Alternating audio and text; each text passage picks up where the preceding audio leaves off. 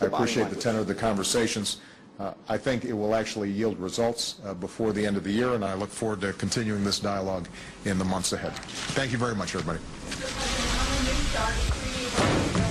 Barack has led by example. When we took our trip to Africa and visited his home country in Kenya,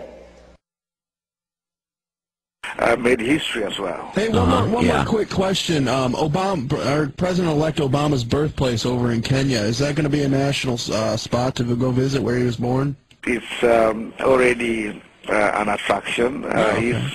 His paternal grandmother is still alive, and but his birthplace, they'll put up a marker there. It will depend on the government. It's already well known as a state. Yeah. Do you know?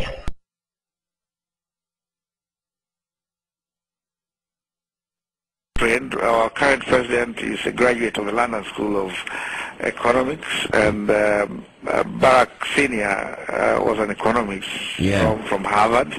Really? And so these were the first Kenyan graduates of the 60s, you know, that came back to build our nation. Well, listen, sir, thank you very much for the time. We just wanted to check in, given the proceedings that have occurred. One of the, as you say, a great historical moment. And thank you, Your Excellency, for your time. Well, thank you so very much, guys, for your excitement and for congratulating us. Absolutely. Well, thank you very much. You have a nice day. Thank you. Bye-bye. Okay, bye-bye.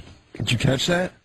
Not a lot of it. Mike, he basically admitted that President-elect Obama was born there. Yes, he did. That's what I was asking him. Remember the controversy about... I do, about Hawaii and whether he naturalized or not, or what happened. I mean, that's a fact. I know, you're going to have to replay it, because I didn't... I asked him if there's going to be a marker for where he was born. That he was born there. And I said, President-elect, not to confuse with his dad. And he said, absolutely, there's already plans. Right, so there you go. So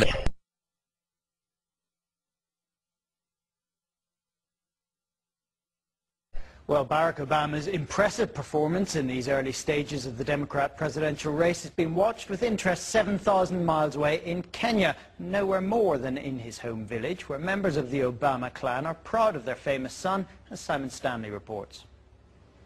Miles away, which may end up with her grandson becoming the most powerful figure in the Western world. She has great faith in the boy's ability to help Kenya were he to win. Obama, I am praying for him to become the President of the United States, so that when he becomes President, he can bring development to Kenya and also to America. He will bring about the development of schools being built so that people can be employed and people will get money. Barack has led by example. When we took our trip to Africa and visited his home country in Kenya, took our trip to Africa and visited his home country in Kenya. Took our trip to Africa and visited his home country in Kenya. Took our trip to Africa and visited his home country in Kenya. Took our trip to Africa and visited his home country in Kenya. Thank you very much, everybody.